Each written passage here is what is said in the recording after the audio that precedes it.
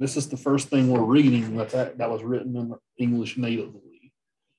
So we'll read several things in the class that's written in English natively. This, Hamlet, and Paradise Lost. I think that might be it. But I didn't figure that having a class on Western culture would be complete unless there was some British lit in here.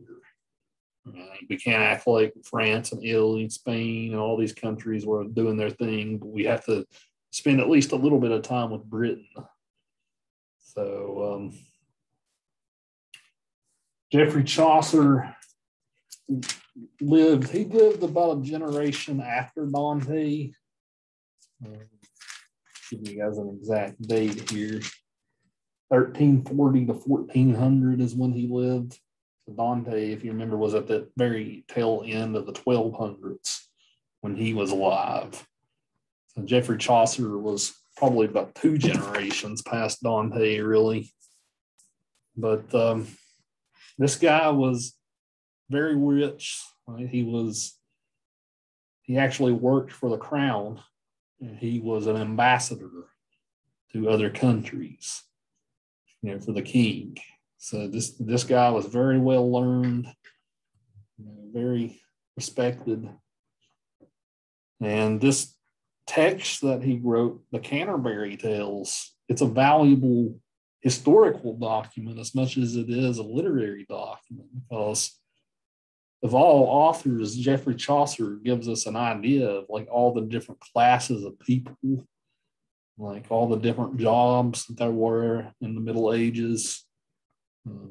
Different satires about different characters. This is a very witty book if you read through the whole thing, and it's very loosely structured. The general prologue is where you get an introduction to all these different characters. So you get the knight, the miller, wife of Bath, the pardoner, the summoner. The nun's priest. You get a wide variety of characters that he and basically the structure is each one of these characters, they're all going on this pilgrimage. They're all going to they're starting at Canterbury, and the idea is they're all going to the Holy Land together, all these different people. So along the way, each person tells a story. So some type of like story, fictional story. So so much of like what each character's story is about says something about the character in a way. And the wife of Bath is an interesting character because, well, her prologue is actually longer than her actual story. And if you guys noticed, her actual story is only like a page and a half, right? The whole introduction to this woman is what's really long. She is an icon of English lit. This character is an icon. She is, when it comes to feminist criticism of literature, right, looking at the roles of women in different time periods, right, this woman is something else, right, trying to sort of wrap our mind around her. So we'll dive into her, but I wanted to first introduce you guys a little bit to the language of Chaucer. This is something that you guys didn't have in your book, because in the book, it's more translated over to like what modern English looks like. So Chaucer wrote in Middle English. I think I told you guys before that Old English, so the language that was around 800 to 1100s, Old English didn't look a thing like modern English. Old English did not look anything like it.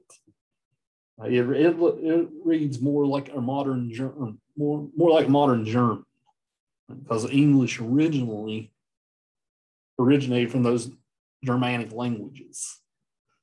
Right? So unlike French or Spanish, right, those originated from Latin.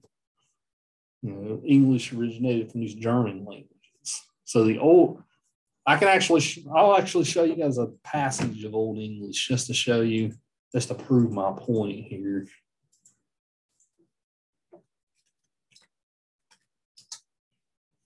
The most famous literary work of Old English is Beowulf, which is in our book. I didn't assign it though, because it would be kind of redundant with other stuff we've done. But if you look at Beowulf here, this is the Old English version. I don't know if you guys, I'll zoom in so you guys can see that really good. All right. Just read the first 4 lines, right? You can't even decipher it. Right? It looks more like German than it does English today. So the way that you would tell the word order of the sentence, like you might ask yourself, what's the subject? What's the verb? What's the object? In modern English, it goes in order, right? You always have a subject first. You always have your verb next. You always have your object. Well, in Old English, it didn't work that way. You have to kind of figure out what the subject of the sentence is, or what the direct object of the sentence is, based off the endings of the words. Right. So if you go back to, if you actually learn Old English, I took a course on it once. I don't remember much on it now because it's been like 10 years since I took the course. Back then, I was actually pretty good at it. But I couldn't do a thing with it now. But you pretty much decipher the words based on the endings. So you can kind of make, a lot of these words kind of make a little bit of sense. They sound like modern English. So that's the original. So I should make a mention too that in the year 1066, that is when France invaded England, 1066. That event's called the Norman Conquest. But when France invaded England and won, they installed new sets of kings. So a lot of French people moved over to England. So over the course of a couple of 100 years, the French language and the English language at the time sort of merged and made what was called Middle English. Middle English you can actually understand. You can actually understand it if you read it.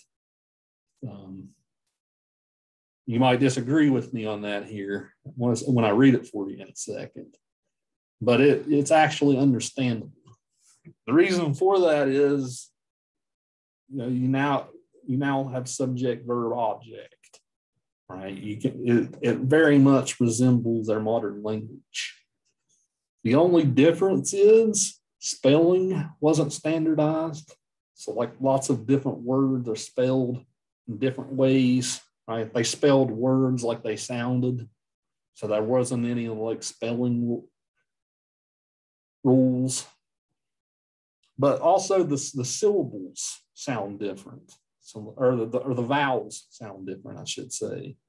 So like an A has like an E sound, an E has an ah sound. So the way that you pronounce the vowels is different. Over a couple of 100 years after Chaucer, that's when we started pronouncing vowels differently, the way that we do now. Like with A, we have or A, E is eh, all right? So we started pronouncing the vowels differently. So this is the general prologue of the Canterbury Tales. Take a look at the general prologue in your book. And that in the book, it's on page 1113. And pay attention to me as I read it in the original. Listen and read the modern with it as I read it in the original. Just to just to kind of see like how cool this is. I go over this stuff because it's actually pretty cool. I love this stuff. So listen while I read it in the original. Listen and read the modern. You can kind of see the words here as I read, as I go down. So one that April with the shore of Sota, the drought of March hath pierced to the rota, and bothered every vein in such liquor, of which vertu engendered is the floor. One Zophorus ache with the Sweta braith, and spirit hoth in every holt and haith, the tendra crappas and the Yangasana, hoth in the ram his half-course Irona, and small fallas making melodia that slepen all the neekt with open ear.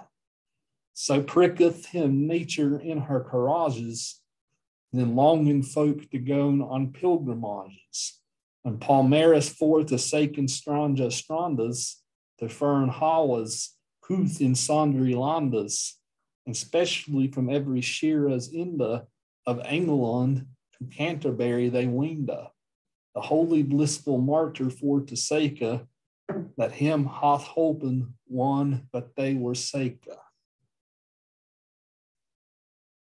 So what'd you guys make of that? Did it sound like gibberish to you when I read it? Did it sound how did it sound? Pig Latin. Pig Latin.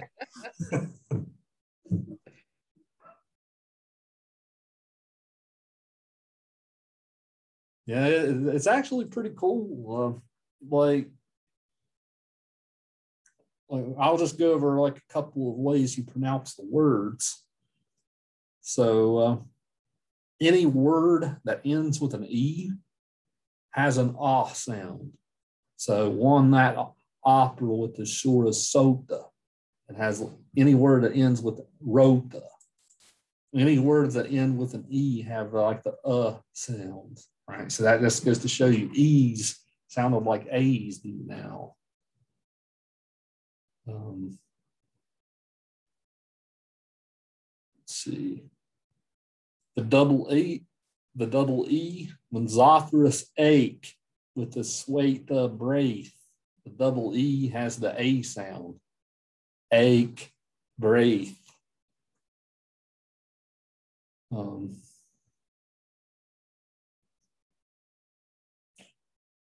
This word is night, right? It's pretty easy to tell this word's night, right? But the way that they would pronounce it then would be neekt. Neekt, that's sleeping, all the neekt with open ear, with open eye. So some of the consonant sounds are the same, but the vowels is what makes it sound weird, right? Because, like I said, they pronounce the vowels differently then. So if you actually hear a professional read it, like I do a pretty damn good job, I think, right? But if you actually listen to like a medieval scholar read this, it sounds really cool when they read it that way. But as you see, the spelling isn't standardized. Look at how April's spelled. Look at how drought is spelled.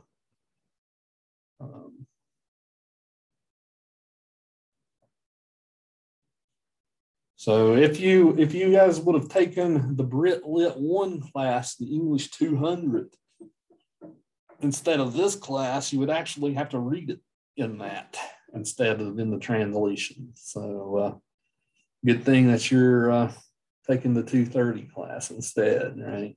Well, you don't have to read it in the OG.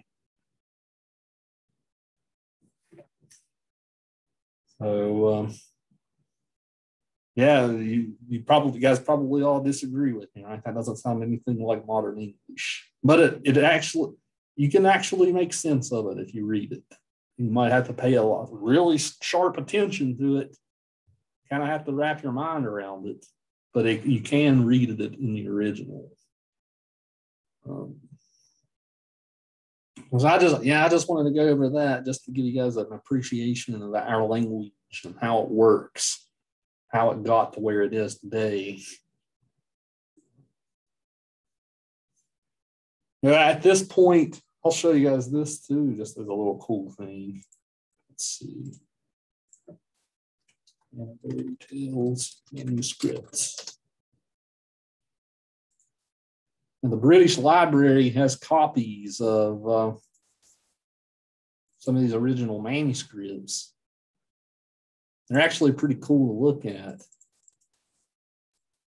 You guys might have seen like Bibles and stuff that look like this. Zoom in real good here. Oops. Let's see if I can get a PDF.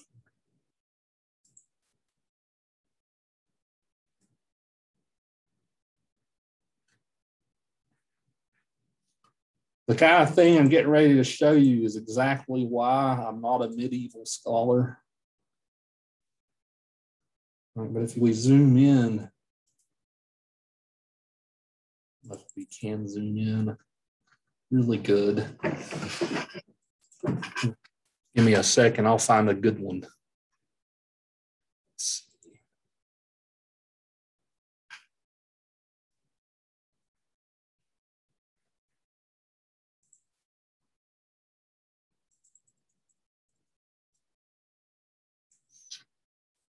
Yeah, so if we look through this document, you see that it's written in this. These are beautiful books. These are beautiful books to read. But they would the scribe would actually copy the book down, and they would leave letters out, right? Because when you're writing something down, you want to take some shortcuts, right? So they had symbols, like whenever they left the different words out.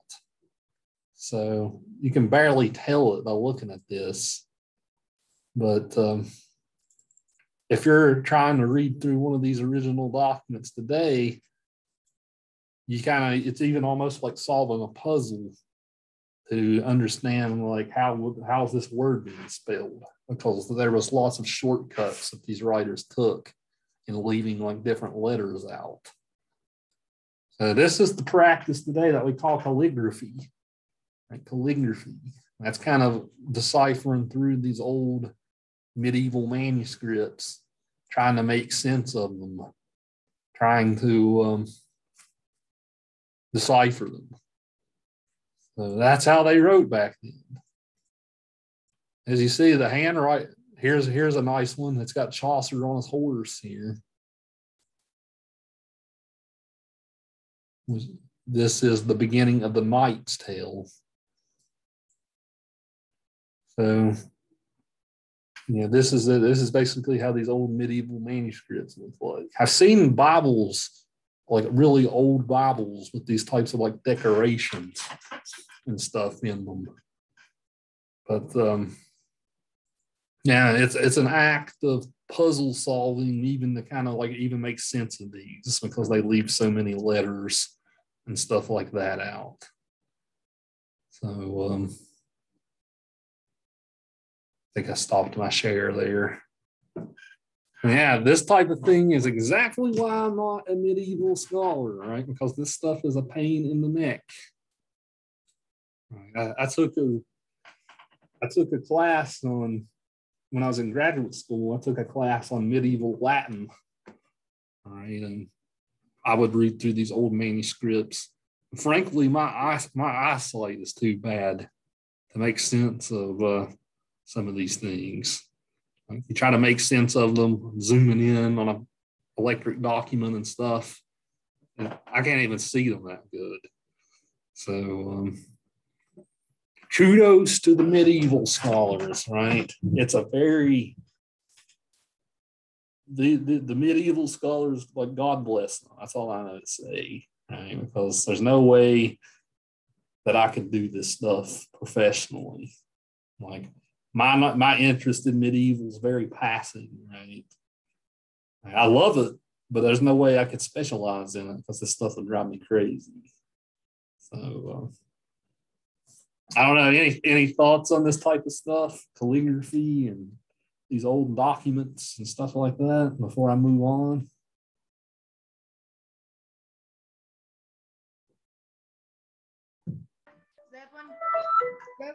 I love the writing, and the documents and the paper and stuff that they, the papyrus and parchment and stuff like that. I love that. It's it reminds me of days gone by, but the reading it now, that's a whole nother.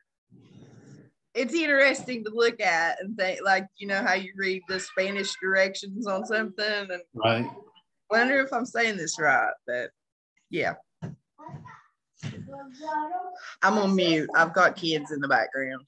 You're good. Yeah, I went over all this stuff because it's interesting. Like, it's the history of the book, right? The act of even getting books is an interesting history in and of itself. And this was before the printing press, right? So this was how these texts were reproduced, was writing them down in this handwriting. And they'd leave out these letters and stuff. Right? You kind of have to know the code in order to even make sense of it. Like a dot would, for instance, would oftentimes mean like that's an A. Right? So instead of just writing the A, they just put a little dot, for instance. Right. So it sounds kind of lazy, right? But I guess when you're writing a whole book down, right, you got to take some shortcuts, or your hands going to go numb, right? So thank your editors for giving you the modern day English. Right? This is nothing like what the OG is. Other thoughts before I move on?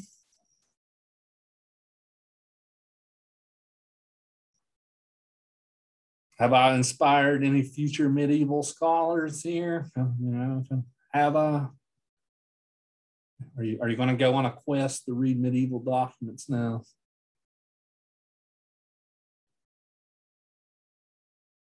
Probably not, right? But it's the same thing with stuff like Dante, right? If you go and read the original Dante and the original manuscripts, it's the same type of stuff, right? So, except you have to know Italian to be able to decipher that. So, medieval scholars are, like I said, they're all brilliant people. Most of them know a ton of languages, right? A good medieval scholar knows Latin. A good medieval scholar knows French. A good medieval scholar knows Italian, oftentimes Spanish as well. So I told you guys before, learning all those languages together is actually not that hard because they both all came from Latin. But good medieval scholars have to learn all these languages, right? So, like I said, God bless them. It's actually not a field of English that's actually in demand. So, people who study this stuff, there's not really a lot of demand for professors in it, which is kind of sad. So with a little bit of that down, let's move into the actual literature and talking ideas and all that. And we have this character called the Wife of Bath, right? This woman, like I said, she's pretty out there. We learn that she's on her third marriage, right? This is a time period in which women weren't allowed to divorce, right? So she's on her third marriage. She's described, she has a gap tooth, right? She's very portly, right? Which is a nice way of saying she's a little chunky, right? She's thick, right?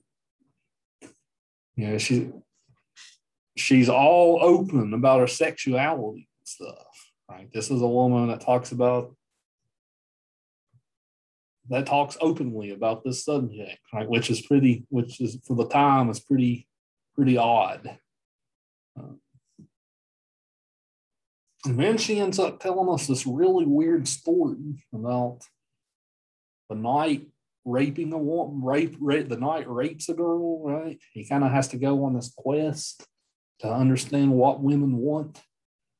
Right, so we'll break that down we'll break the actual tale down once we get to it. It's a really weird story. So I'll just open the floor up to you all. What did you think about this character, especially from like a feminist point of view? Right? Do you think that she's a progressive character for the time? Right. So explain why so.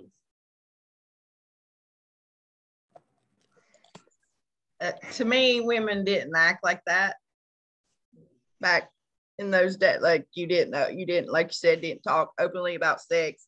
It wasn't about what you wanted. It was about pleasing your man. And if he wasn't pleased, it was okay to beat on you, and you had no say about it. So yeah, I think she was very and to be married that many times, like I feel like. I think that was that she was the gap, was a poke at her being loose. So, but yeah, yeah, I think she was a very, very progressive character for that time. Like I think this was like another one of those like the comedy where people are dying and all this stuff. Like it's a yeah. Yeah, it's like it's his dream. Like what if this would happen? This would never happen. So let's write about it. I think it's one of them deals. Yeah.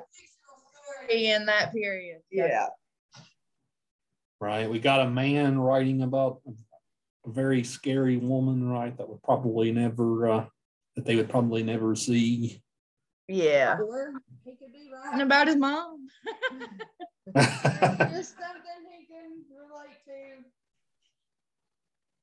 Yes, it's good. I like where she's the ugly hag and he has the I can't explain it, but he thinks his life is ruined, and it all worked out because he found the question that he had been seeking, like and everything worked out. But I'll let you get back to. Yeah, we'll get back to the actual story. Right now, we're kind of more along the lines of the character before the story. Okay. Yeah, but the story is something else. I can't wait to break this one down with you all.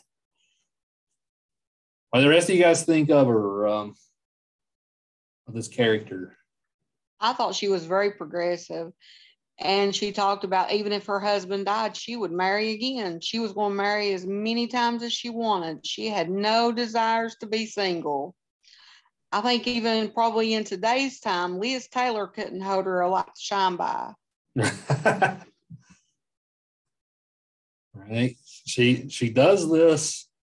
She does this. Why? Why does she like to marry so many times? Right.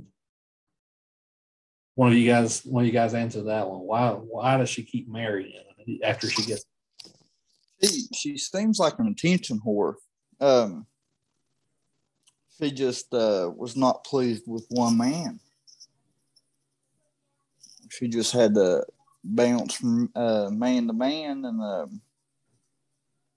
and saying that women got their way by nagging men. That's how women got their want from men. And then basically it seems like she just based everything on sexual need. Yeah, but I think the text backs you up right there, right? She's like, why did God give us these private? Why did God give us genitals? Right? He wanted us to use them. Right? All these rules about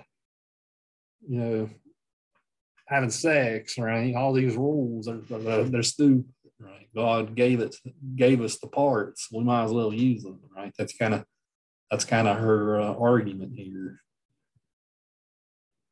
Right, so she likes sex, right? That's one reason why she jumps man to man, right?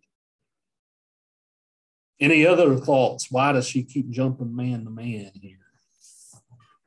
Also, maybe because she viewed that, like in the Old Testament Bible, that men in that time would marry multiple women at a time, and she was thinking, well, why can't I do that?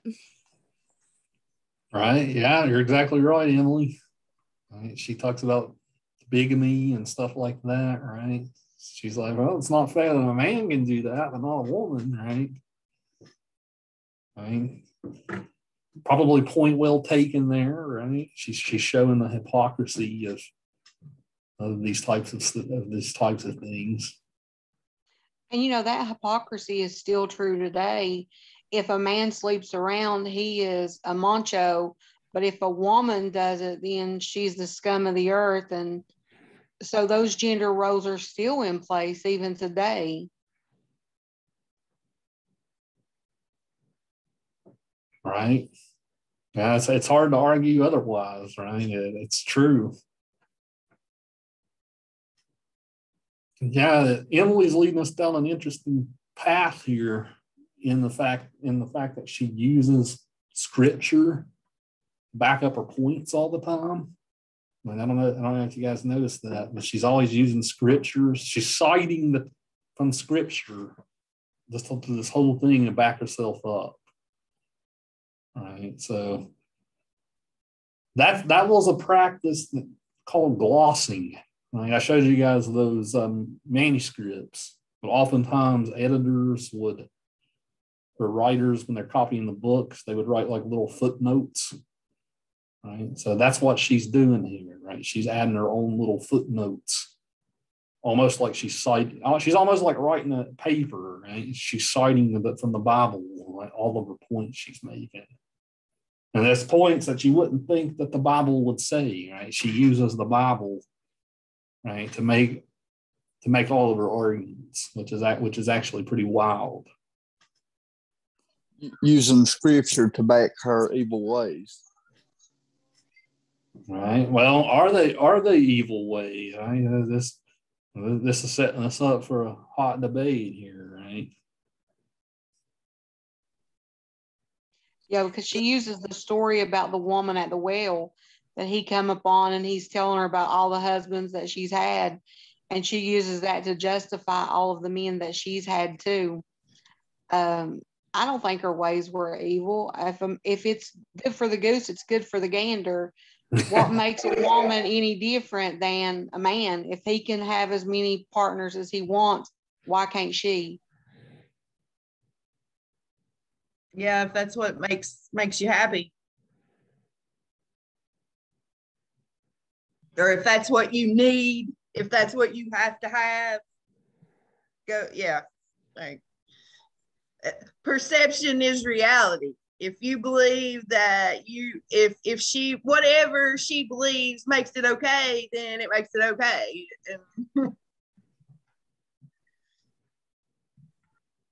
Yeah, she kind of takes the Bible and twists the scripture to fit her situation. Right. And that's done today too. For a lot of situations. Yeah, I would actually be interested to read this thing and like look up all the Bible quotes at the same to see how like what the Bible quote says, just to see how much she's twisting the words. Like that's something I want to do sometime. Like it gives us the Bible quotes in the footnotes, but I didn't actually like go and read the Bible quotes at the same time. And that would actually be a fun exercise, I think. I read another one of the because I've got a different version of the book, and it has her. And I read something that her name is Allison. Mm-hmm. And so this had I can't remember the name. Hold on, let me see if I can pull it out real quick. Anyway, I can't remember. You know how it's the group, like the Miller and the they're at the inn the night, and they're all at the inn, and one of those tells a story about, and there's like the good friar, the good preacher, and then the friar that's taking all the money and whatever. They each give their little stories, and Allison's in here, and one of the preachers, and all these stories have like a lesson, and there's something to be learned, and they're getting at some. Then there's like a funny, kind of an ironic ending, and Allison's in here, and she's married to one guy, and she's trying to figure out how to get to another, like she's wanting another guy. You're talking about the Miller's Tale. Yes, the Miller's Tale. And so they come up with this plan, and because that guy's a lot older than her, and they tell him it's gonna flood like Noah, and be like Noah, and get all these bathtubs and stuff, and she, while he's doing all this, and woodworking and stuff, she's hemmed up with that. He's like a scholar or teacher or something, and he's supposed to be a holy man too. So, but yeah, like she takes off with another man, and her like he's at the window talking crap to her while her and her husband's laying in the bed, and he farts out the window in that guy's face. Like all kinds of stuff happened. Like I was reading that, and it was crazy. I was like, this is something. But yeah, when I figured out that Bath's name was Allison, that was funny. But yeah, she is a character. Yeah, that's the best story in the whole thing, right? They didn't put it in our book for some reason. Yeah, I really liked it. If you guys have a chance, read it. Yeah, the way the Canterbury Tale starts out, you have the knight who tells us like really boring story of like chivalry and rescuing the dame and all that, right? Then the Miller just comes in and tells this completely like raunchy story about cuckolding and about there's fart jokes in it, right? Yeah. Now the wife drunk at this inn telling this story, and they're like preaching at each other, like trying to prove their point, and these stories are proving it. It's really cute. Like it's like a mini movie playing out in your head.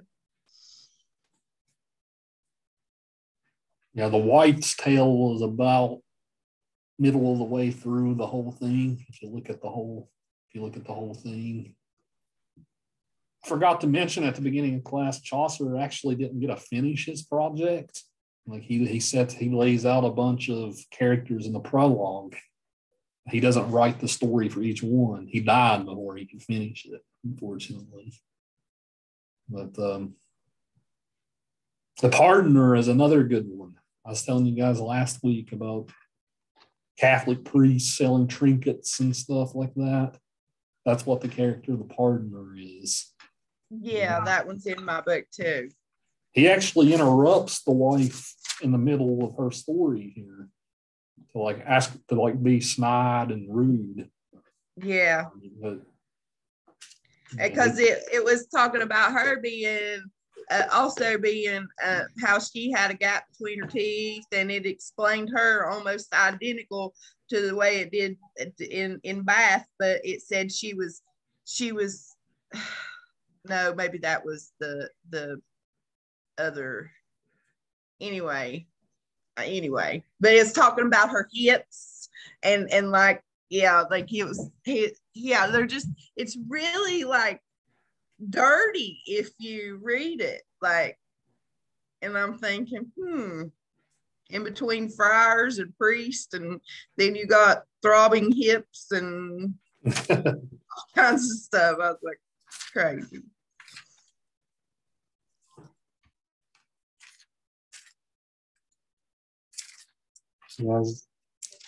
Earlier when we were talking about why does she keep getting married over and over, you guys were leaving out one big one, and that's money, right? She's also very money hungry, right? You know, being a widow was the only way that a woman could own property, right, in this time period. So like she's a very rare woman in the fact she's filthy rich, right? Because she's now has the estates of 3 husbands, right? So the more men she marries, the more men she kind of like eats through, right? The more her wealth piles up.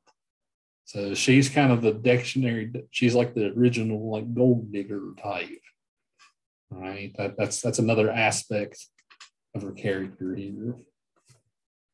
So she's sucking the life out of them. She's the Black Widow. Like they start like they go down as when she gets a hold of them. there's your argument, Timmy, for why she's evil. Right. Well, I think it's weird that, you know, she thought her 5th husband was her true love whenever he, like, you know, he beat her up and everything. Like, it's almost like, you know, she's this way, but she fell in love with someone who somewhat tried to control her. Like, she is attracted to somebody that is more like her, like how she done others. She met her match. Yeah, and it's like a turn on for her. It's like, oh yeah, beat the hell out of me. I love it. It's weird. I mean, and it's a lot of people are that way.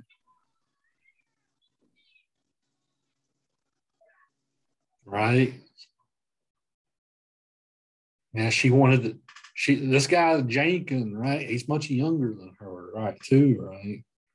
Yeah, she's trying to like tame the bad boy here, right? That's kind of what her role Wasn't is. wasn't he cuckolding or something her too? Like it was talking about cheating or something, and that's like he had they're a mistress off of each other. Mm-hmm. She it's like she finally met one she couldn't control, and it's bothered her. So yeah, we'll get back to that idea of control, right? Because that's something that the story is all about, right? But you're exactly right, Kenny. She wants to control, and he tries to control her. Right? We learn that he reads her all these old. So he goes back and reads her stuff like we've been reading. Like, look at Dido, right? She's such a, you know, she's such a woman, right? You know, let's hear about how Helen of Troy was a hoe, right? He keeps reading her like all this misogynist anti-women stuff, right? To kind of like put her in her place too. So he's actually making her read that type of stuff.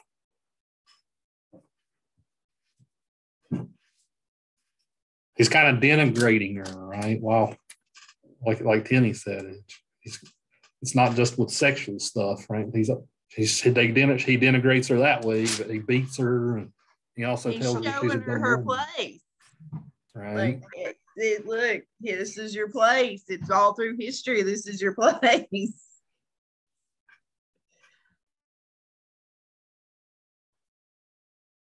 You know, the night that she kind of goes off on him, right? He's reading about Eve and how Eve is the original wicked woman and all this stuff.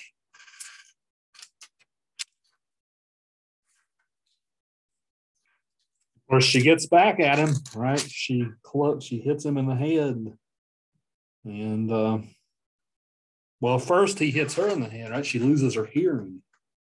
Right? So she gets back at him. Right? And eventually he kind of like says, "Oh my God, right? You're crazy, right?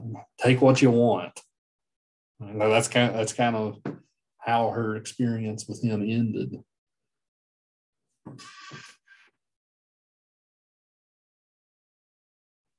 She says, "And when I saw he would never refrain from reading on this cursed book all night, and suddenly 3 leaves I've ripped right out of his book as he read, and also with my fist I took him on the cheek so that backward in our fire right down fell he. He starts up like a lion who's gone crazy, and with his fist he hit me on the head, so on the floor I lay like I were dead. When he saw how still it was I lay, he was aghast and would have fled away till at last out of my swoon I awoke. Oh, hast thou slain me, false thief? And then I spoke. And for my land hast thou now murdered me? Before I'm dead, yet will I still kiss thee. He said, Allison, my sister dear, never more will I hit you in God's name. If I've done so, you are yourself to blame. I pray you, your forgiveness now I seek. And right away I hit him on the cheek and said, thief, now this much avenged am I. I may no longer speak, now I will die. So after that, he gives her all of his property. I guess because he's ashamed that he almost killed her, right? So he just kind of gives up all of the stuff.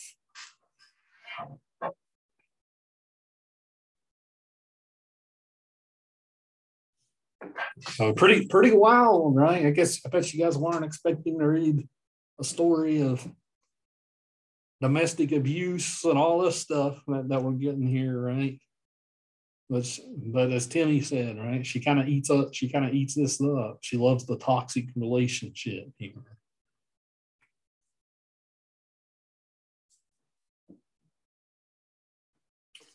Well, after with Sistrata, pretty open figure, we're going to about hear about anything in this class now. Right? Yeah, this certainly isn't a rated G class. Right? This certainly is not that. It's good though. It's entertaining. Agreed, right? The prim and proper stuff, that's no fun, right? Well, other thoughts about this character. Here's a question for you all. Do you think that she is a stereotype? Right? Do you think Chaucer's painting her sarcastically here almost? Like, oh my God, here's a monster, right? Here's a monstrous woman, right? This is a guy writing this woman, right? So is she actually progressive, or is she just like something to laugh at and make fun of? I guess that's the question I'm asking. Or was he transgender, wishing that he was a woman that could live that way? Right. I don't know about all that, right? These were probably he probably took his wives or his lovers and wrote they had a character in this place. But I really do feel like it could be, and most times they could make fun that this could be something, oh, that would never happen, like women didn't act like that. So like, well, or he could have been that way and just wrote it as like a woman doing it. Because like I said, men, it's like it was okay for men to be that way. So say he was really that way and then just wrote it from like pretending to be, like portraying himself as a woman, but instead of targeting himself, trying to make it seem like it was the other way around. Yeah. Because I mean, if he was that way, it wouldn't be out of the norm, right? Oh, right. this is godly times. Like you're burning in hell quick if you're, you know what I mean? The church comes in now. It's like he takes every bad quality that he can think of and characterizes it towards her in every way. Makes her the worst possible woman that he could. Yeah. A monster. Like I think this is the they would have girls probably read this. This is how not to act. This was in their finishing or their primary finishing school or something. This is how you don't act. This is the boogie woman.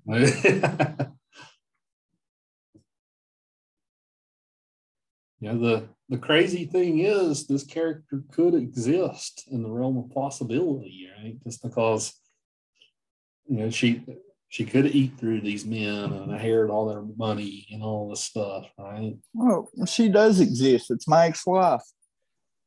What is it? I said she does exist. It's my ex-wife.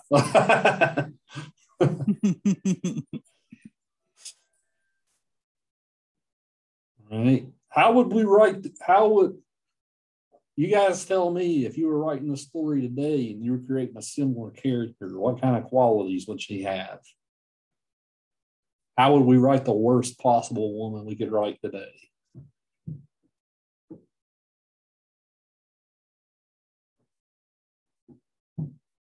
With their modern values.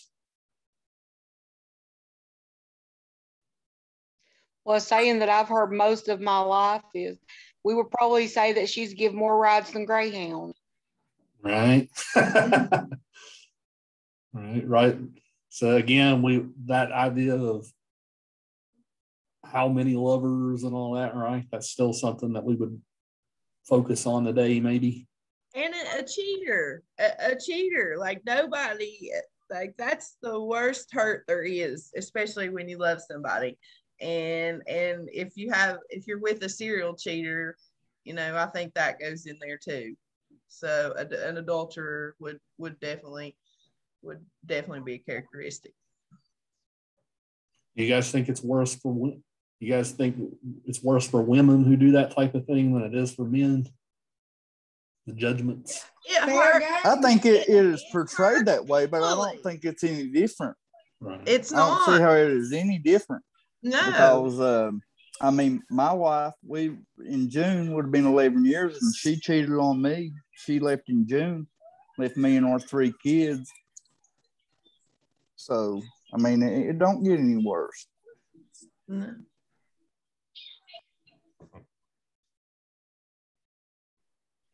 So if a guy cheats, are they judged as harshly as women who cheat? No, not at all. And I don't know why. I feel like women. One of you guys say something?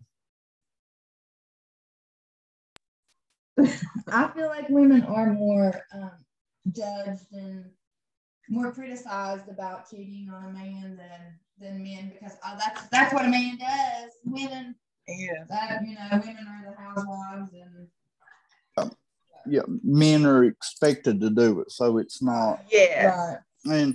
But it's like these men that feel this way, women are not equal, but they're held at a higher standard,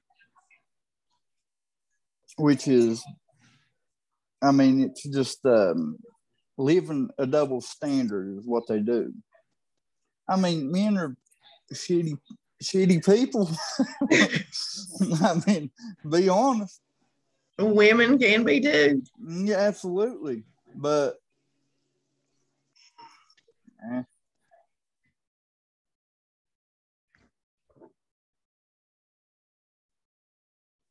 Right. So you would paint her as a cheater on top of getting around a lot, right? Does this idea of, sort of the money hungry woman's only out to get a rich guy's money, right? That's still an idea that exists today, right? You see it all the time when a young girl marries like a 70-something-year-old man, right? That's surely not my love. wife was 29 and left for a 50-year-old man that don't work and has nothing. So, I mean, some people just lose their mind, I guess.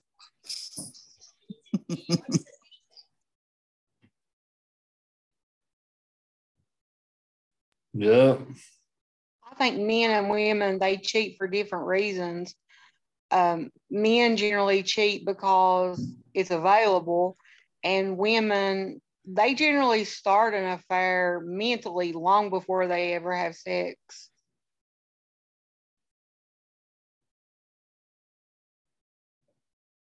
Right. Yeah, maybe do you think that might be why it's deemed worse for women who do it, right? Because theirs is of the heart, whereas men just do it for pleasure. Yeah. Well, I think some women do it to escape responsibility too. I mean, men will do it and be like, well, I can't help it. Like, well, I mean, pieces of crap usually can't help anything, but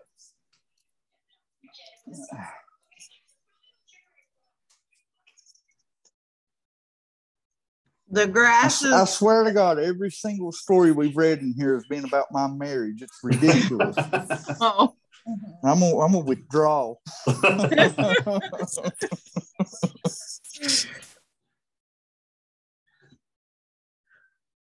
Was you gonna say the grass is greener on the other side? Is that what you were gonna say a second ago?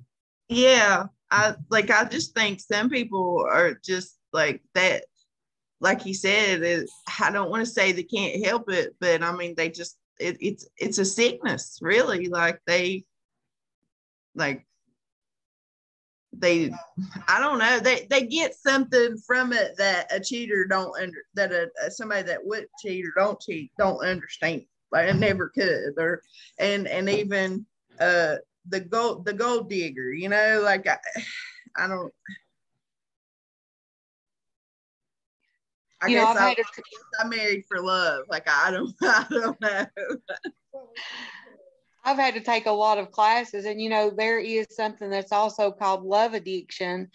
And when the news starts to wear off, they're already thinking about the next person because they like that giddy feeling, and it's the equivalent of using some kind of drug. Oh yeah.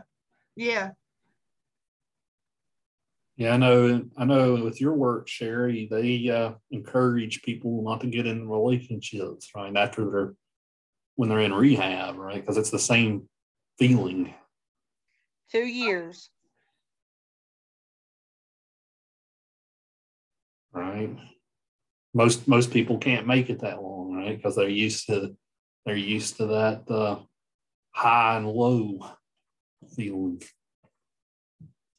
I actually teach healthy relationships, and a lot of them don't know what a healthy relationship even looks like. They've never even seen a resemblance of what one is. And so, they're really surprised when they learn about boundaries and how important.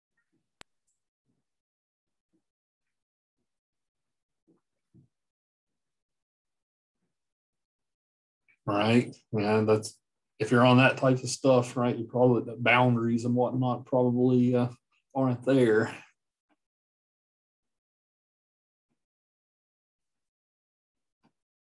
Yeah, interesting stuff.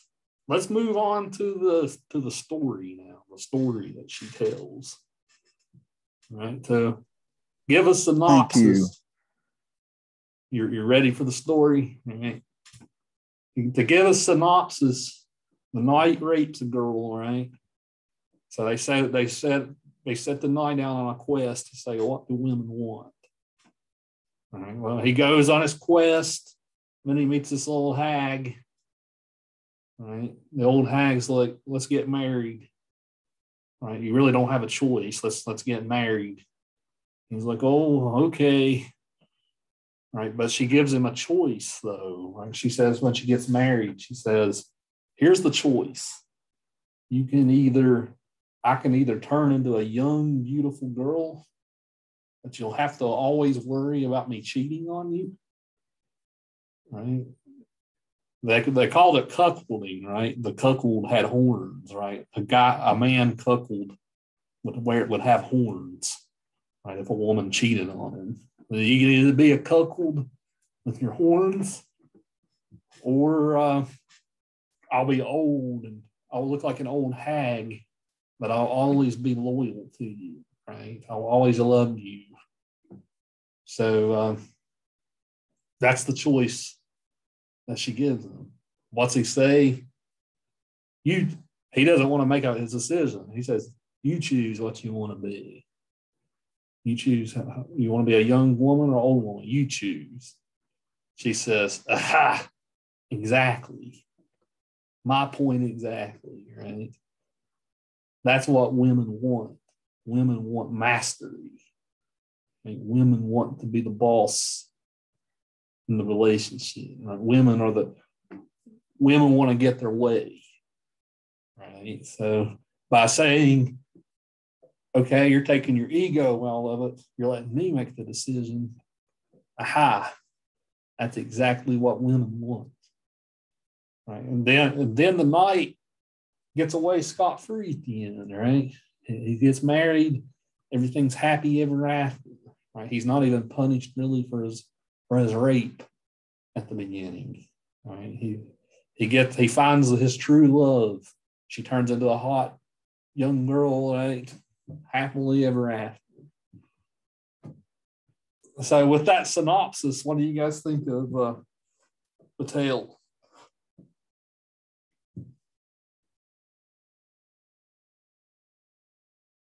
Especially with the idea that's what women want, to be in control, right? Power in the relationship. I don't agree with that. I don't want power in my marriage. I want my husband and myself to be in this relationship 100. When I can't be 100, then I want him to be. And if he can't be, then I will be.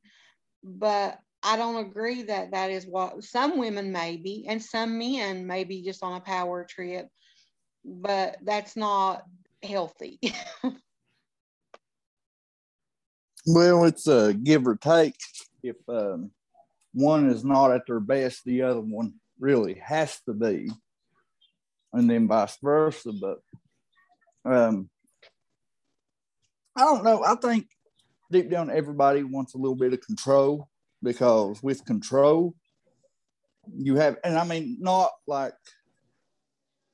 in a bad way, but a little bit of control gives you more freedom, I guess, and not like to go out and do your own thing or anything like that, but it just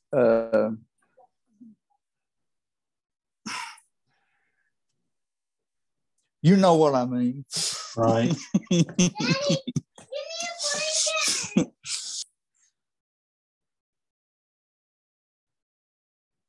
There's other in here. What do you think of this idea? Do you agree with Sherry that or that's not the case in her case, especially, right? Or some of you all are like, yeah, I really want to be the boss in the relationship, right? You can even speak from your own experiences if you want. I personally don't. It stresses me out to have control, so I just prefer to not. You're not the one picking the restaurant, Emily? No, my boyfriend picks it. Although he tries to make me, but I don't want to. So that's the old joke about letting the girl pick the restaurant, right? You say, pick the restaurant. And she says, no, you do it, honey. Right? The guy says, okay, give me 3 choices. Right? She knows that the first one is the one that she really wants to go to, right? So, right, there's that old joke. Right. Well, I mean, I always have an idea of what I want, but I don't want to pick for everybody else. So I'm just always like, no, you just pick. got We that. would always take turns, usually, or just point to the kids, what do you want? And then if they said a drive-through, then we would pick a restaurant. So I got out of that little story. I mean, it might be control, but I also got choice. Everybody wants a choice. And like she was saying too, that, if you're equals, then you both have a choice. So that's what I got out of that little, that the what do women really want, and at that time, and I was thinking about that time, they had no power, they had no control, they had, they were told what to do, and I got, instead of control, I was like, maybe they want a say for themselves, a choice, freedom. Yeah, that's definitely a more positive reading of it than what I'm positing, I guess. In my opinion, in a relationship, one person has control. Somebody has to have control because somebody has to make a decision. And it's not necessarily controlling, but somebody has to take control of all situations. Maybe it's just that my situation is different. My husband is only home on Saturday. He leaves out Sunday. He comes home Saturday evening. He leaves out Sunday. So maybe that's why that I feel like our marriage is not about control. Because even though I am married, I am still a human. I'm still a person with my own thoughts and feelings. And I don't have to check with him that it's okay for me to do this. And he doesn't check with me unless we're going to spend a large amount of money. And then we're like, okay, anything more than $500 we talk about, where I'm okay with him spending $500. But I think that we started out in a relationship. We were open, honest about what we wanted. And I think that makes a major difference when it comes to relationships as well. And I agree with Nicole that it is possible that all she wanted was just a choice. She wanted to know that what she wanted mattered.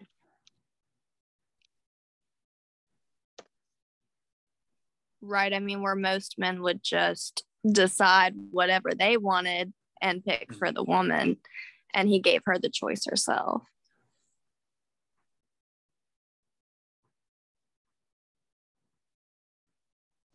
Right. Yeah. That's very good points. People just always consider control as a negative thing, but the way I'm explaining it is not in a negative way. So like your marriage, there's absolutely, that's how all marriages should be. Absolutely. That's how my marriage was. But I mean, it's just like stepping up and taking control of the situation.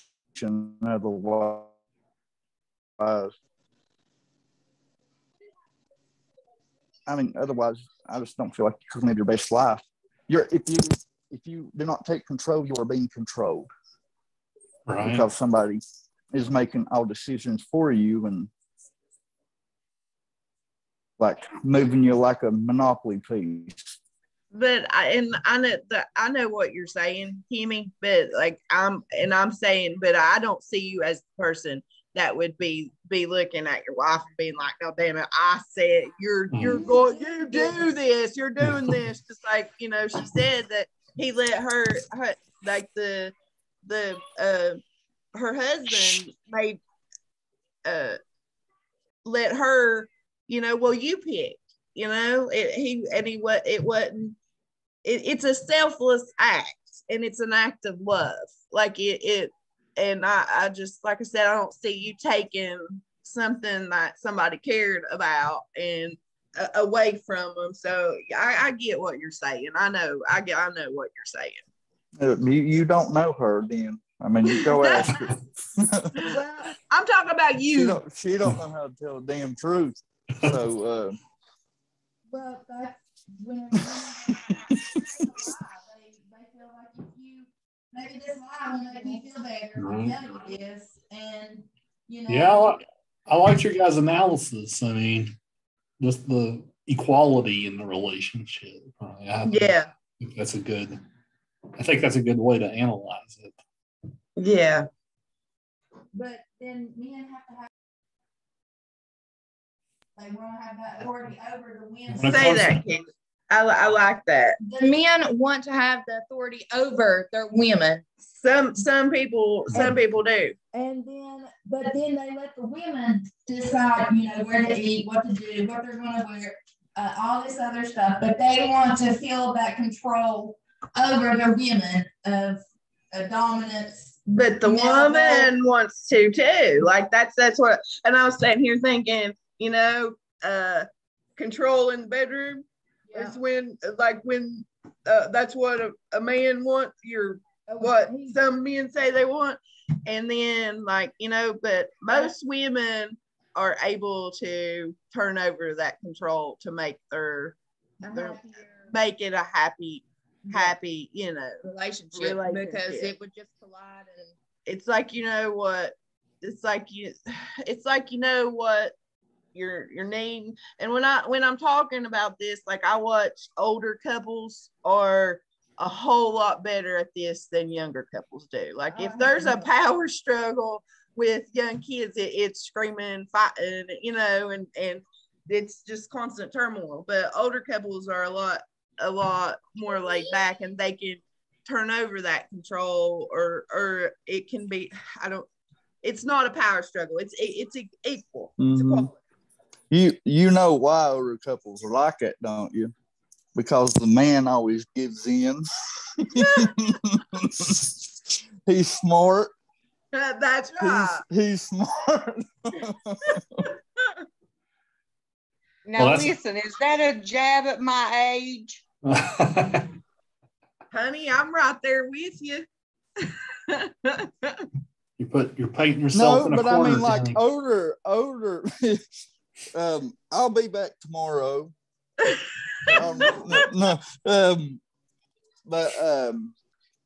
Just like for my grandma a couple of years ago, which my papa died 20 years ago. She was 90-some years old, and older women are really strong-willed, even if they don't, you know, regardless of how nice they are and everything. And it ain't, there's nothing wrong with it. I mean, it's just usually, okay, say back in older times, women stayed at home and men went to work.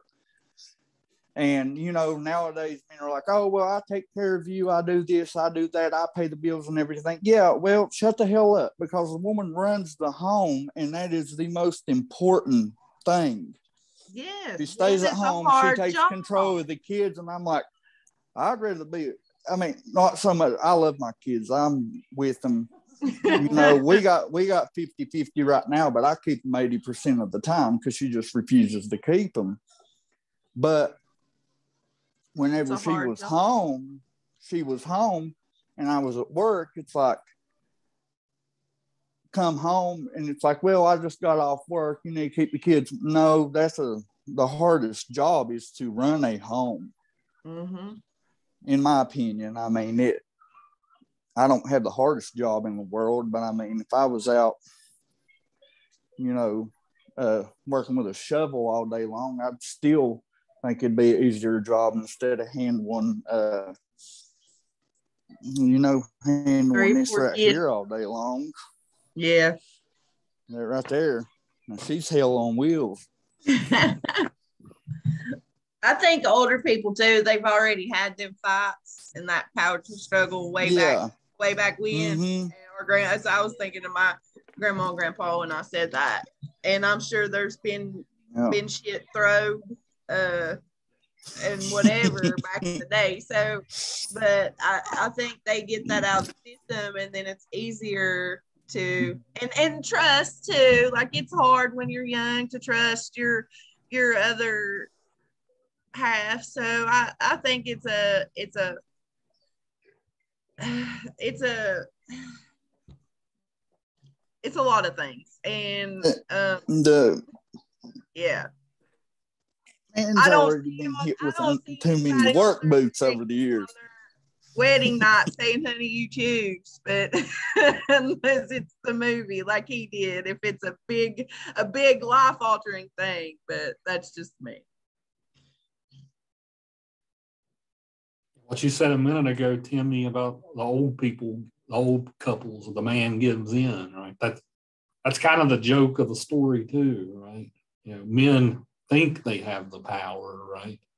But it's really the women who have the power. That's kind of the joke, right? Men like to think they do, and men have the illusion, but it's really the women. My mom used to say, a man is the head of the house, but a woman turns the neck. Right. In an equitable relationship, right? That's a good way to look at it.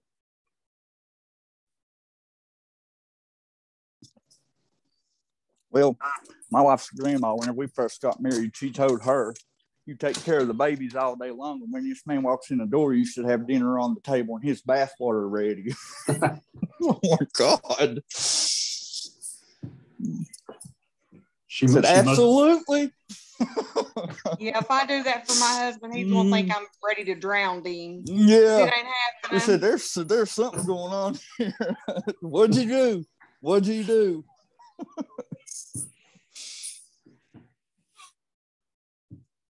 Yeah, I mean, this is a fun topic, right? Just because these power dynamics in relationships are a weird thing, right? I mean, like some men, I mean, that's why dominatrixes are a thing, right? Some men like to give up all the power entirely, right? Right. So, the wife of Bath is just kind of like a dominatrix type character here, right? Well, I mean, like say for instance with money, because most people, I guess you could say live comfortably, but not too comfortably, just go spend whatever they want. I think that, 99% of things in a relationship should be discussed and should be handled as such. I mean, it's just, it ain't something like, oh, well, I just went and, it's like, oh, yeah, it's like, well, I'm going to check the bank. Oh, yeah, I spent $700 earlier. Went and played poker machines. I kind of lost a little bit. I mean, it's, but it shouldn't be, like I always controlled money because, I mean, she just sucked up math as it is. So, I mean, it was, so it wasn't, you make the best decision for your relationship. You know who is the, it depends. You know who is the better. You know who's better at this and best at that, and you plan accordingly. I mean, it's just, but it's right. Like that man though, that's not.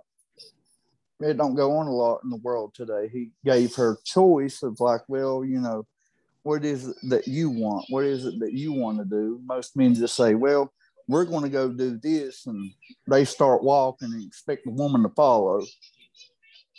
There's no discussion to it.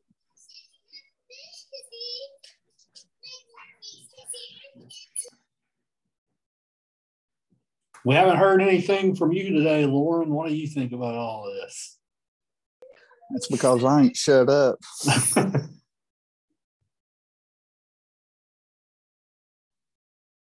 Sure what to think of it all. I'm just trying to grasp everything that everybody's saying.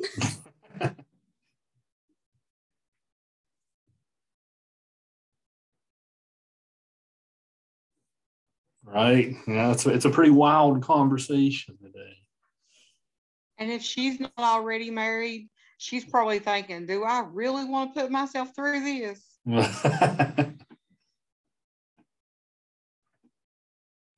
my friend just got married 3 weeks ago, and I was talking to her about it, and because they used to argue a lot, and I was like, well, are you guys doing better? And she said, yeah, we finally just got to the point where we were like, we're going to be married now. There's no point in arguing over little petty things that don't matter. And that's important to think about when you're going to plan to spend the rest of your life with someone. Like, is this worth arguing over something that's so small it doesn't even matter in the long run of things? Right, but relationships that have a lot of arguing in it, that you can clear the air for a little while, but since it was already that way, then it's almost like it is acceptable to be that way. So something small could turn into something major down the road. Right. Sometimes if you let stuff bottle up. Is there really an argument ever worth having? Well, here's the way I look they're at mostly arguing. Stupid as it is. Here's the way I would go about arguing. Is it going to matter in 5 minutes? Is it going to matter in an hour? Is it going to matter in a week? Is it going to matter in a year? If it's not worth it.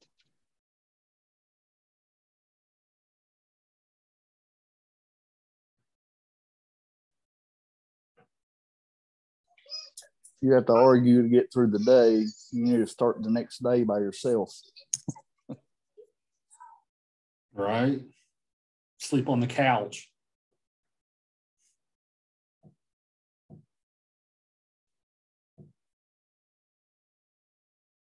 Yeah, this is to be a medieval story, right? You guys probably never guessed how wild this would be, right? As far as the content goes.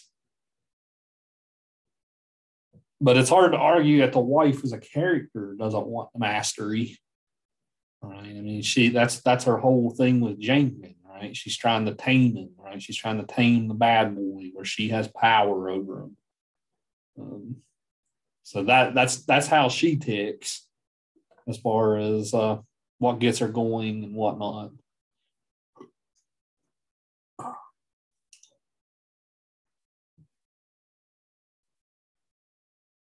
Right.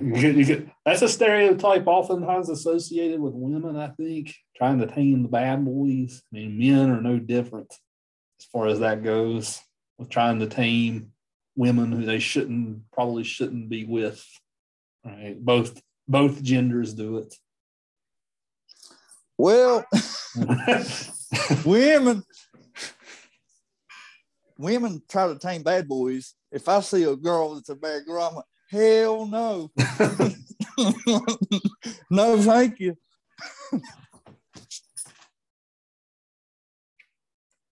Right. What's the old saying? Making a hoe a housewife, right? That's kind of what men. Yeah, can't turn a that? whore into a take them home housewife. to mommy. They just use them for one night. Yep.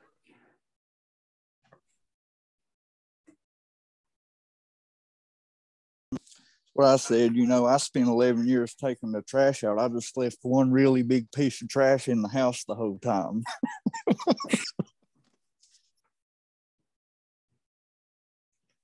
Yeah, I just got married 2 months ago, Timmy. I'm always the one taking the trash out. So I feel good luck. Yeah. Hey, marriage is a beautiful thing. It really is. I wouldn't give it up for nothing. The years we had and the kids we had together, but she can go to hell now.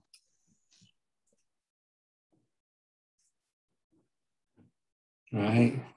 Class is also proving to be good therapy today, right? This isn't just class, it's therapy. So Sherry's my assistant today.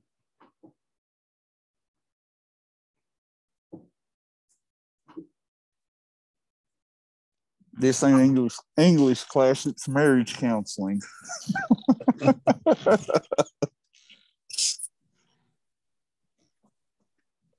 Well, they say marriage is the #1 cause of divorce. True, right? But then if we just lived life like the wife, right? Just never got married or whatever, right? Just maybe we would be less stressed out, right? Who knows? Me and my husband have been married for 15 years. And I tell everybody that we live happily single, married. I live in a 2,250 square foot house by myself with my cat, dog, hamster, and lizard. And he lives in a truck Monday through Saturday. But it works because it's like we're dating. He comes home. We have a place up north. We go up there on the weekend. We spend the weekend together. And when we spend the weekend together, there's no TV, no internet. We don't even have power. It's very primitive. We just sit and watch the bear and the deer and we reconnect. I think marriage is truly what you make of it, no matter who you are. Right. That saves the monotony of marriage, right? The mundane. Yeah, so every Sunday rolls around, you get that giddy feeling like you're dating again whenever, like you get those butterflies when you're going to somebody's house because your husband's coming back home.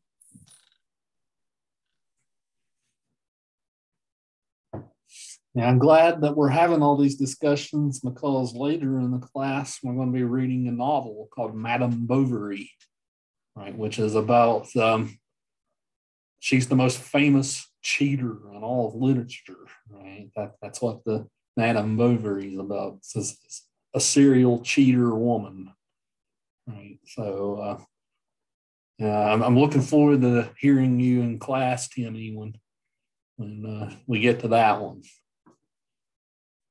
Well, yeah, I'm not the type to bite my tongue, so I'm sure you will. So I went to the dentist today, so my mouth is still numb, so I'm slurring and everything. And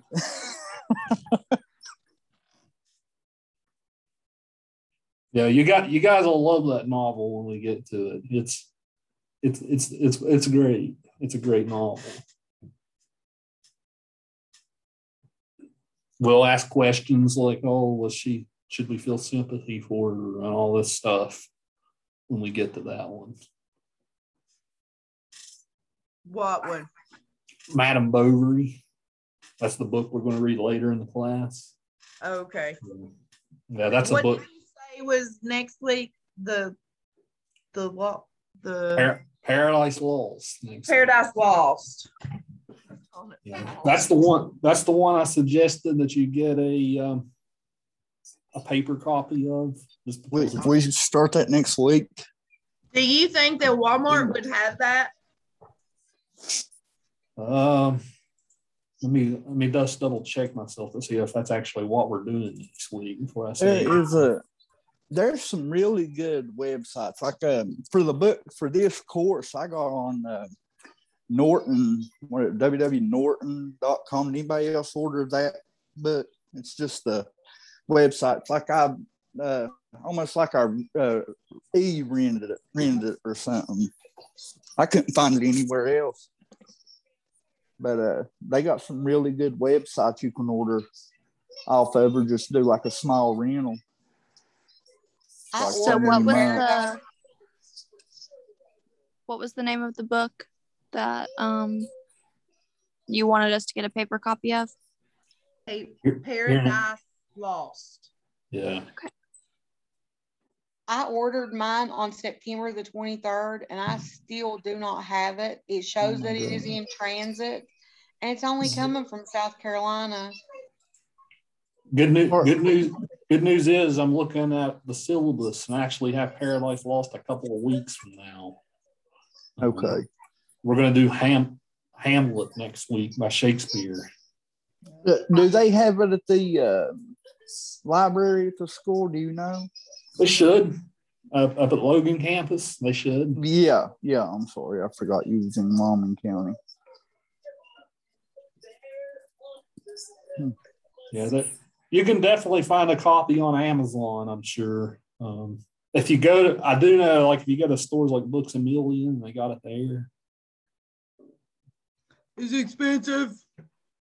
Yeah, probably 10, 15 bucks. You think? I got mine for $1.23, and it was like $3.99 shipping On Amazon. Yeah.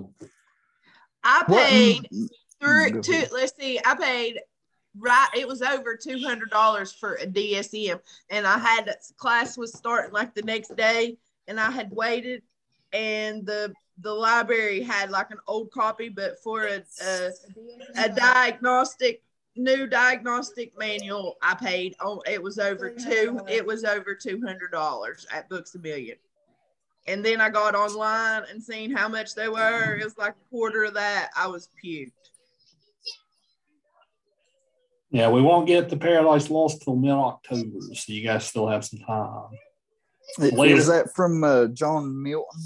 Yeah, John Milton. Yeah, it's $5 used on Barnes and Noble. Yeah, $8.23 on Amazon. And in November, that'll be when we read Madame Bovary, and that's outside the book too. So I actually have a digital copy of Paradise Lost up, so you don't necessarily have to buy a copy of it. But yeah, I think for the comprehension, I think you'll comprehend it more if you have a book. Yeah. How do you spell that Boverty? Boverty or Bovary?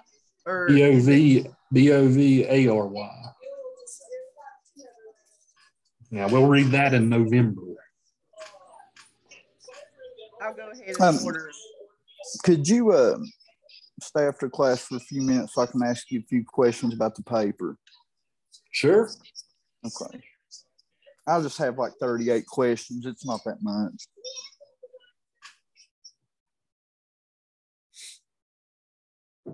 Yeah, next week we'll do Shakespeare. So Hamlet next week. It's in our book. I think Hamlet's pretty close to the end of volume 1 of our book here. Yeah, I think it's one of the last. Yeah, it's pretty much right at the end of our book, Hamlet. So for Shakespeare next week, I would encourage, Shakespeare has a bad rap in schools. We'll talk about that next week. Shakespeare has a bad rap because high schools teach Shakespeare wrong. High schools teach Shakespeare to be stuffy and boring, right? I think if I have a gift in this class, I think it's showing that stuff you might show is stuffy and boring. I think I'm good at showing that it's not stuffy and boring, right? I think that's my talent. Right. So Shakespeare is not stuffy and boring. His stuff is very, very rich. And it's full of sex and violence and all this stuff, right? So yeah. Having somebody to help explain this stuff makes a big deal. When you read something and it's hard to understand anyway, and then you're just like kind of left like, is that what that meant, or what? Wonder what that. So that it's you're good at it. Thanks. Thank you. Yeah, and like in high school, their teachers are really handcuffed too. It is because every week class goes by. I always remember how you said that you've got bad reviews because people have said that your class isn't very organized, and that is just shit. That's crazy. Right. Because it's extremely, in my opinion anyway, it's extremely organized. Sometimes when people say that, I don't know how I can make it any more organized. No. You guys just don't know how to use Blackboard, and instead of accepting responsibility, they point the finger. It's work. They don't. Kids don't want to work. Mm-mm. Can you guys all navigate the Blackboard page? Does it make sense? Okay. It's pretty simple, but sometimes it can be. Which I've got 4 classes online, so it's a lot.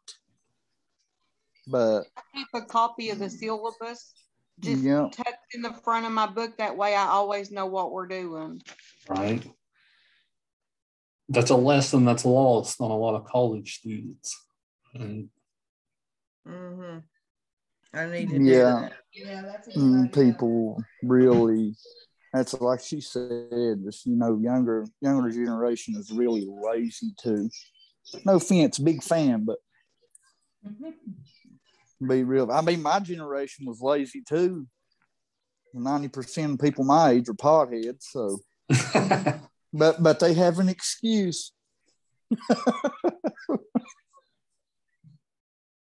Yeah, so just to give you guys a preview of what Hamlet's about, if you've seen The Lion King, you know what Hamlet is, right?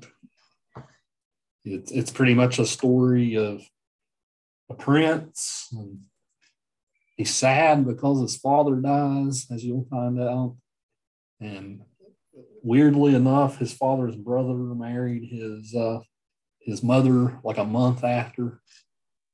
So, well, it's a Halloween story in a way, right? The ghost comes and tells Hamlet stuff's up, and shenanigans ensue from there. All right, so there's your preview for next week. Go into Shakespeare knowing that he's not that bad, right? If you've understood all this other stuff, you'll get Shakespeare. So go into it knowing that. I encourage you guys next week too, before you come to class, if you do have a hard time with it, just watch a film adaptation of Hamlet. There's like 1 million of them. Can't hurt. It can't hurt just to kind of see how it's performed on stage as well as how it's read off the paper. So it can't hurt if you watch a film adaptation of it. Let me see real quick. I'll tell you ones that are readily available. In middle school, they really wanted us to get it, so they took us to watch the play. Did they? Yeah. For Hamlet? Yeah. That's one story that I've probably been taught about 4 times throughout middle school and high school. Each different ways. Yeah, whenever we have lists of like Western lit and like the canon and what's the most important book ever, like a lot of people put Hamlet number 1. So we'll see if it lives up to that standard for you all next week. It's not even my favorite of Shakespeare's plays. I think it's a little overrated, but nonetheless, it's still good. It's good stuff.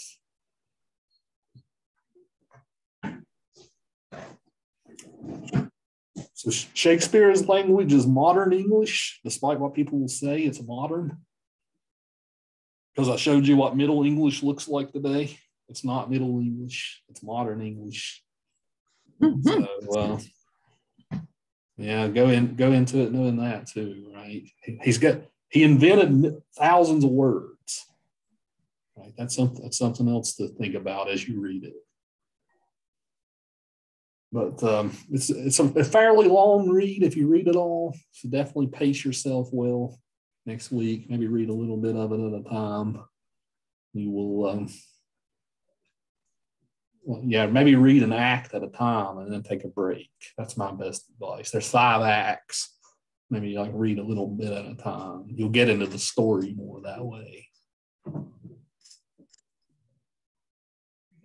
But that's all. Like we're just doing the Hamlet, no other stories. And for the discussion posts, I'm asking you to do the first 2 acts of Hamlet on Monday, and then on the main reading, it will finish it.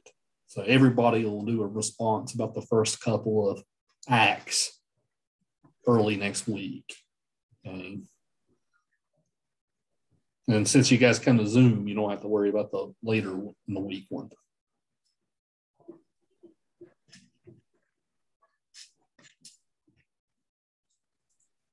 So you guys will. Do we get class credit for doing these Zooms?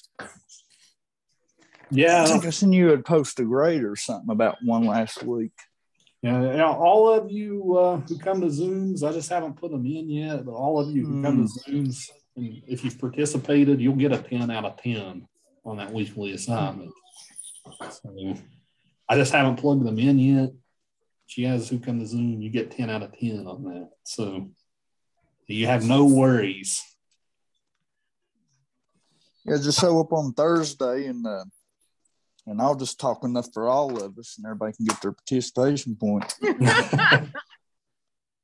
Yeah, I scanned through all these pictures, like all the videos as I'm talking. I'm like, now which one of y'all have the best faces? Would you please just shut the hell up? Like as I'm going, looking at everybody's face. you walk around and I'm like, well, I you're bounce drunk. back You're and forth making me drunk. checking on my kids. And I know you're hyper. Yeah, there's a couple of weeks early in the semester. I should have taken better records than I did because people were dropping in and out Thursday and Friday. It was hard to keep up with. But over the past couple of weeks, I've been keeping better records. So let's say that I give you a grade saying you weren't on Zoom when you were. Just correct me if that's the case, because my records a couple of weeks early in the semester I should have took better records. So I kind of know everybody's face. Everybody here I already know at this point, right? So I kind of early in the semester I was kind of mostly going on memory. So in case I do mark you for not being there a day you were, just tell me. I'll fix it. I think didn't I do that to you, Emily? Didn't I say you weren't here a day? Yeah. And she was. So just correct me if I'm wrong. Okay. But past 3 or 4 weeks, I've kept good records, so no worries. Now that I've got your papers, now some grades should be coming in, more than discussions. You guys will start to get the real grades back now.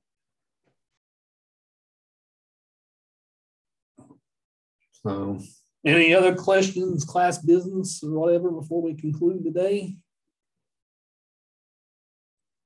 That essay is due tomorrow at midnight, right? Right. Okay.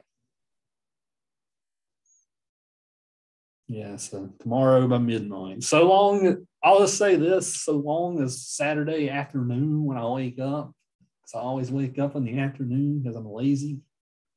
And so long as it's there by Saturday afternoon, I'm content. Okay. So there you go.